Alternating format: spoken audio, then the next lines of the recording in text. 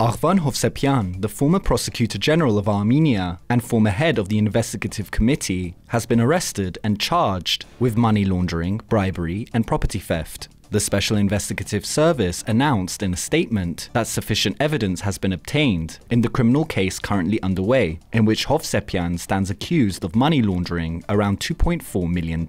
On top of this, Hovsepian stands accused of accepting a bribe worth $385,000, as well as committing large-scale property theft worth around $1.6 million. Hovsepian served as Armenia's prosecutor general from 2004 to 2013. In addition, Hovsepian served as the chairman of the investigative committee from July 2014 to June 2018, shortly after the 2018 revolution. And the commander of the Russian peacekeeping contingent in Nagorno-Karabakh, Lieutenant General Rustam Muradov, who was appointed to this new post after the end of the 2020 war, has completed his mission in what will be a rotating position. On September 6th, Armenian Defense Minister Arshak Karapetyan received General Muradov and thanked him for his efforts in maintaining peace in Nagorno-Karabakh. And from September 15th to December 15th, a new 3-month-long training camp for Army reservists will commence, with the first group of reservists to be called to service in a little over a week. The Defense Ministry said in a statement that if necessary, the reservists in training can be involved in military duties.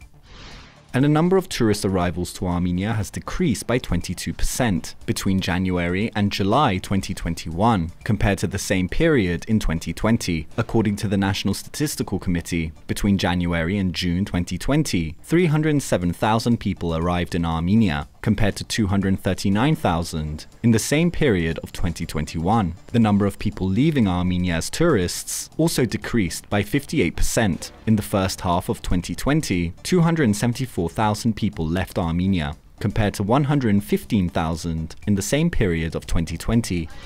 And the National Statistical Committee has furthermore announced that in the first half of this year, Armenia's foreign debt increased by 10.2%. By the end of 2020, foreign debt stood at $6.59 billion.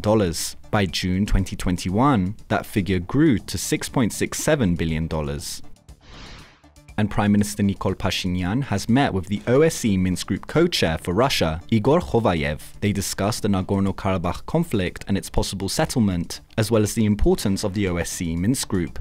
Khovayev later met with the president of Nagorno-Karabakh, Araik Harutyunyan, where they also discussed the negotiation processes. Khovayev moreover met with the foreign minister of Armenia, Arat Mirzoyan, and the foreign minister of Artsakh, David Babayan.